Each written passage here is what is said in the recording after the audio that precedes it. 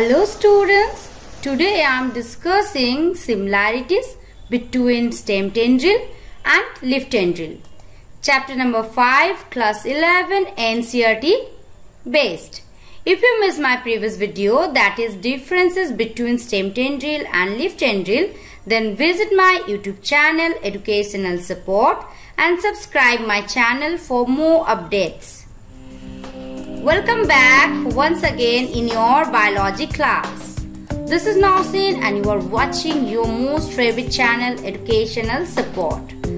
So my dear lovely students, are you ready? So let's get started.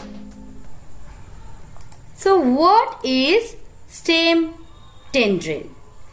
So stem tendril is a modified or specialized stem or terminal bud. The growth of stem tendrils occurs through the help of axillary buds. Stem tendrils wind themselves around objects in order to stabilize the upward growing plants. So next is, what is leaf tendril? Leaf tendril is another type of tendril that is formed from an entire leaf. Moreover, leaf tendrils can be formed from modified leaflets, leaf tips or leaf stipules as well.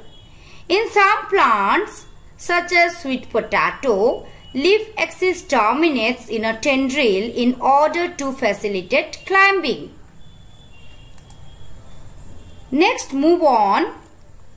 What are the similarities between stem tendril and leaf tendril? This is the very important for your NET exam or for your board exam. So stem tendril and leaf tendril are two types of tendrils. Both types are sensitive to touch. They aid in attachment and support for climbing paths. In fact, they are specialized lateral organs strongly possessing a twinning tendency, and they originate as a modification of a mesoplant part.